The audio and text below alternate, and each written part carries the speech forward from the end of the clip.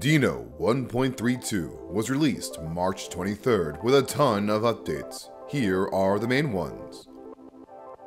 Using Node with Deno is now smoother.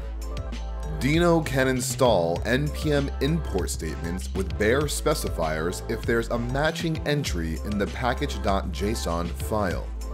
You can now use Deno compile for web workers and dynamic imports.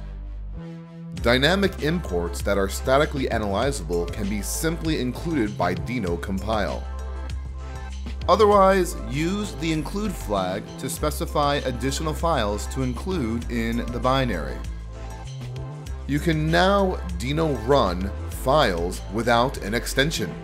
Simply add the extension flag and Deno can run it.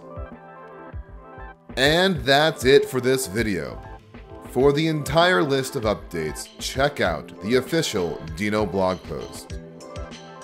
For updates on new releases and announcements, please subscribe to our YouTube channel, join our friendly Discord server, or follow us on Twitter.